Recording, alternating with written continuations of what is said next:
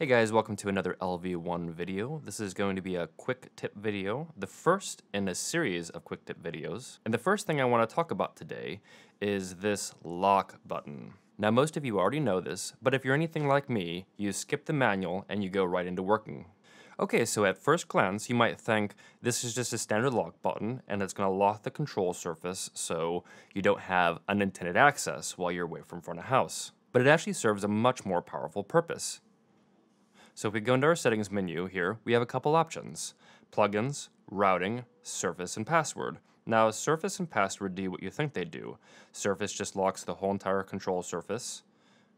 We can demonstrate that here, so you don't have unintended access. And then we can also assign a password, so while we're away, nobody can access the LV1 Mixer. But there's also two other options, plugins and routing. Plugins and routing are probably the most powerful feature with this lock button. So what this button allows you to do, you can lock your routing, so of course you don't have accidental routing changes, but you can also lock your plugins.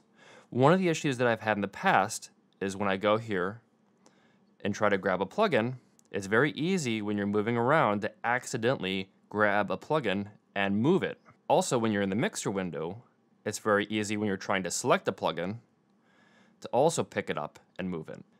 However, if you lock the plugins and hit that button, now we can go and access our plugins without moving them around.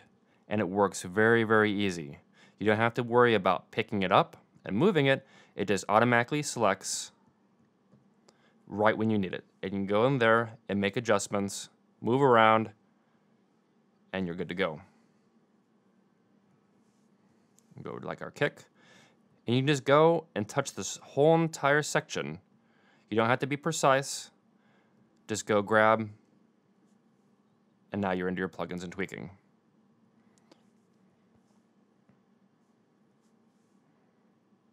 Thanks guys for watching the video. I know this quick tip is going to make a big difference for me, and I hope it helps you guys too. So as always, like and subscribe, and stay tuned for the next video.